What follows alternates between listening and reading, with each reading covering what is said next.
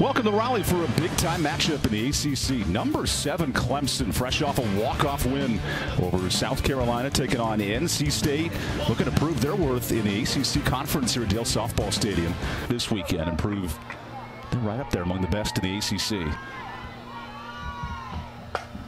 That's a rocket into right field. Good snag by Roberts, so first and second with 2 outs. And everything Clemson's hit today has been hard in this first. Back up the middle, Marbury is there, and NC State can take a big, deep breath. The Clemson Tigers will return with one of the best pitchers in the country. There's Valerie Cagle. Unfortunately, right at the shortstop, Logaleo. That's a good pitch, a good hit, and a good defensive play, all mixed in. Off the end of the bat, Murray bloops in a base hit. Now Murray wants 2.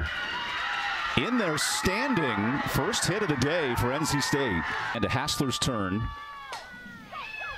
Off the glove of third, Davenport couldn't squeeze it. And now first and third with 1 out.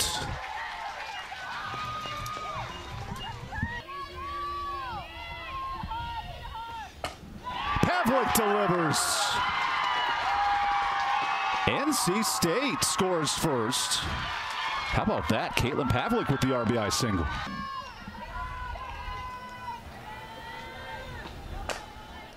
That one sneaks in the left, hit hard all the way to the wall. Here comes Clark. She looks to score. Marbury's throw is late, and Clemson knocks it up.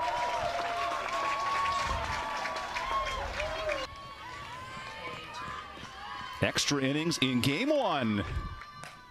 Base hit, Clark. Runner comes home, Baumhart scores, and Clemson capitalizes in the 8th.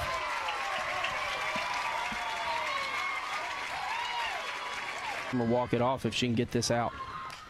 Instead, a blooper fair. 2 runs in for Clemson. Jacobsen cashes in for Clemson. What a clutch base hit from the senior. It's the 1-2. Slow roller. Logaleo in time.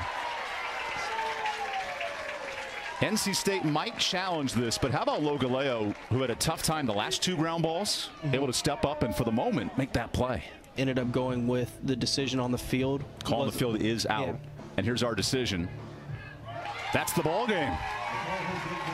Clemson hangs on with Logaleo stepping up at just the right time for the Tigers. Win number 20 for Valerie Cagle. And now we get set for game 2, but a good response from Clemson to close this out.